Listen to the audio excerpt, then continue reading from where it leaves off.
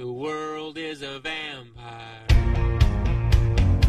sent to drain secret destroyers.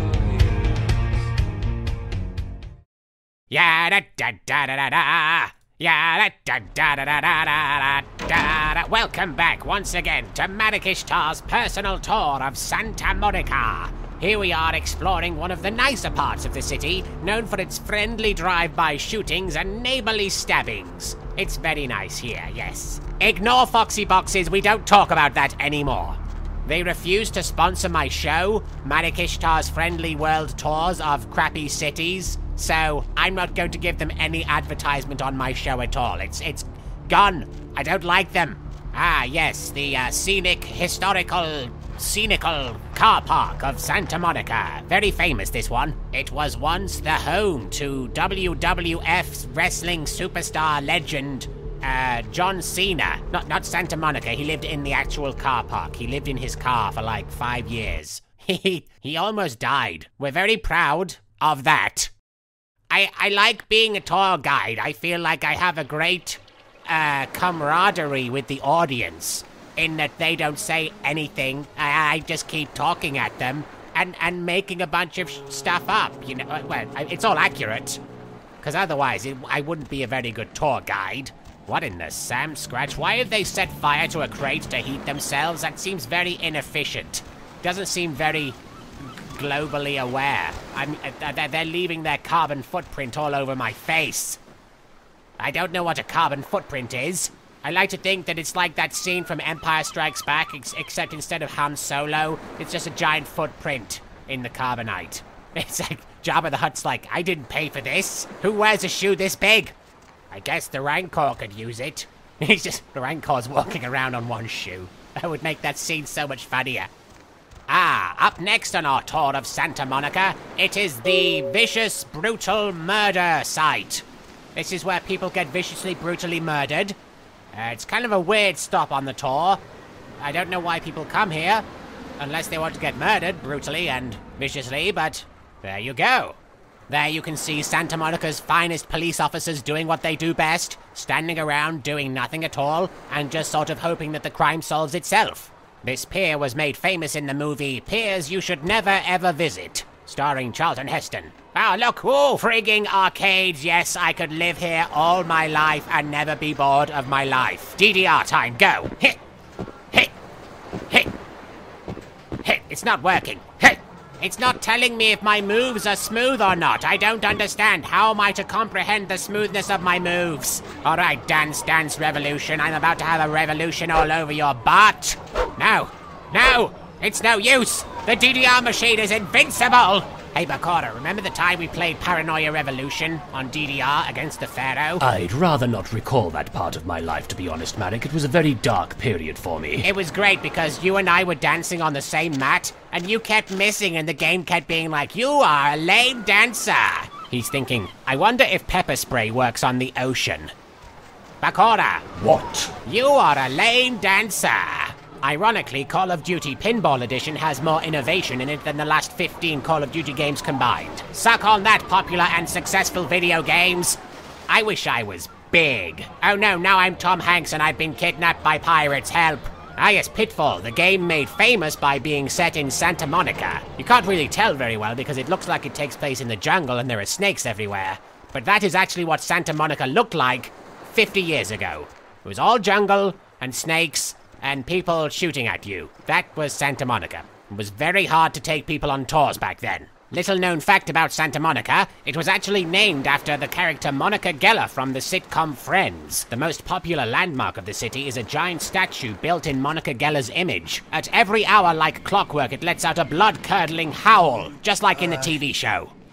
Do you know who the head vampire is? Bill Murray. I don't know why, but it would be frigging hilarious. If the head vampire dies, we all become human again, right? Who told you that one? Stephanie Meyer? Ah, it's funny because she doesn't know anything about vampire mythology. I have another question. How about blood transfusions? If I get a full blood transfusion, I can become human again, right? Yes, but nothing will ever be able to cure your terminal 90s accent. Unicorn blood? Oh great, a vampire and a brony. It's like the perfect storm of being a social outcast. Right. I'm gonna go get some money. Come back in a little while. Yes, just a typical Santa Monica night. That's what we call people who live in Santa Monica. Not Santa Monicans, Santa Monica nights. I have gained a wooden stick. I am truly excelling at this video game. Evening. Do I have to talk to the shirtless guy again? Be my guest. Sorry, did you say be my vest? Because that's what I'd like you to wear right now so I don't have to stare directly at your nipples that stare back at me. Years ago, but it's been about 6 months now. Every night during the finals, I used to hit the local diner after the beach parties fizzled out in the AM. That means morning. That's where I met her. See, he said AM instead of morning because he's hip and with it, and my god, his nipples are watching my every move. Make them stop! Plastic dolls littering the sand. Her name was Lily. I remember introducing myself. The way she seemed grateful for the company. Well, a few nights after our meeting, we were on the beach alone. And then my shirt came off, and for some reason I couldn't figure out how to put it back on, and now I've been stood here ever since. It's so weird. She tried to tell me what she was, but I didn't understand. And so she showed me. How to put a shirt on. Furious with her when I took it all in. I cursed her and left, never really knowing what I was. A 90s I stereotype. realise now how she must have felt. So here I am now, a mystery to myself. With just me and my tiny, tiny nipples for company. Sigh. Clinically, yes. But honestly, I don't know. I suppose I'd have moved on by now if I didn't think she'd show up one of these nights. There's a lot I've got left to say to her. One is the loneliest number that you'll ever do. Put on a frigging shirt, you look like a moron. Got chased off by the Sabbath or some such thing from their home cities. They're more in the dark than I am. They're a good bunch, but well, they've been through a lot. You know, in my life I stare at a lot of half-naked men, but you, sir, have somehow made it very boring for me. That's what Lily tried to tell me. But what I don't understand are the rules, and the terms, and the reasons some of them are at our throats claiming we're harbingers of the apocalypse. That's what I want to know. In the time it's taken you to explain this plot point to me, I have started a Twitter campaign to get you to put a shirt back on. I hope you have better luck than I did. No one's been particularly friendly to me in this city. Only reason we're in Santa Monica is because we haven't been chased out yet. This is the longest I've stared at a pair of boobs in a long time. I feel like I'm dueling my Valentine. Ah, thank God that's over with. Ah, people who wear clothes, yay, let's... Whoa, your boobie has a mind of its own. That's kinda cool. Were you, like, beckoning me with your boob? Why is he smiling? The father. Is it the father behind him? That was a terrible haiku. Go back and start again. It didn't even rhyme. You chased it for the one at the top of the city. Yeah. On the sea. Uh-huh. Oh, on the ground. Yep, keep going. You found it in the crypt. Very intriguing, yes. It's open. Oh, it's open. Oh God, run. You're the worst fortune teller I've ever been to, and I've been to a few. Bakura once told me my fortune. He said that I was going to meet a tall, handsome stranger, and I said, well, I've already met Odeon. Ha! Because he's tall. I was actually referring to myself. You're not tall. You are pretty strange, though. I'm sorry, what were you saying? One hand moves the pieces of the game. Yes, that's what we call The Jenga. winner keeps his hand on a pawn. Okay, so in order to win, I have to have my hands on some porn. Bakura, fetch me some porn. Okay. Forget what I say. Holy frig, Bakura, why would you hand me this porn? It's just two women doing it. I mean, I'm very aroused by this. Yes, this is good stuff. Every time I sleep, the future plays out before me. I know the ending. It will end over and over until I cease to dream. I know your questions.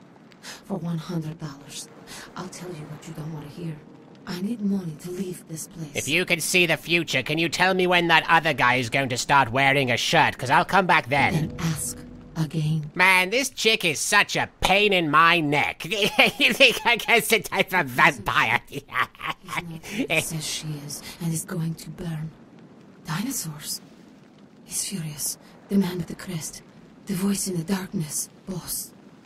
Chinese brothers. Floodlights to the end of the tunnel. Where do you want to go?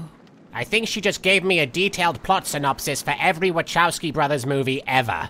Either that or I'm high again. The man on the couch. The lone wolf.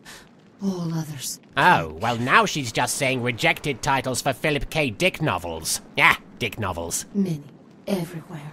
Some with swords. Some with smiles. But I pity them. You are a remarkable foe. So ultimately what you're saying is that you pity the fool who would mess with Marik Ishtar. Yeah. Those with a lot to say usually have something on their mind. Ah? There are many unique individuals around the city. Yeah, I killed a bunch of them. Almost as if they're waiting for you to ask the right thing. E, for example. Wait. Did the game just slap me in the face with what an NPC is supposed to do? Don't open it. Because that's kind of patronizing. I'm the only tour guide around these parts, Missy. I see the future, not the past. Yeah, well, call me when people start being interested in tours of the future. Whether or not you win the game matters not. It's if you bought it. Ah, the philosophy of EA Games. That told me a whole lot of nothing. Which is okay, because I already knew a whole lot of nothing. And a whole lot of nothing is what you get when you take Marik Ishtar's tours. Wait, that would be much cooler if I combined those two. Marik Ishtar's. Ah, I have a great gimmick now. Come on, knock on my door. I'll be waiting for you. What the frig am I doing? Man, I'm so glad that I'm not playing a vampire written by Joss Whedon. I can only take so many snarky quips in one day. I don't want to go into quip overload. Plus, I'd get cancelled after one video. Hey, Bakura. What? You are a lame dancer. Yes. Hey, Bakura. Hey, Bakura. What? Bail bonds. And here we come to the end of my tour. I hope you liked it. Please leave feedback on my website, marikishtours.com. Marik, all you did was make up a bunch of bollocks about Santa Monica. Not made up, don't tell them.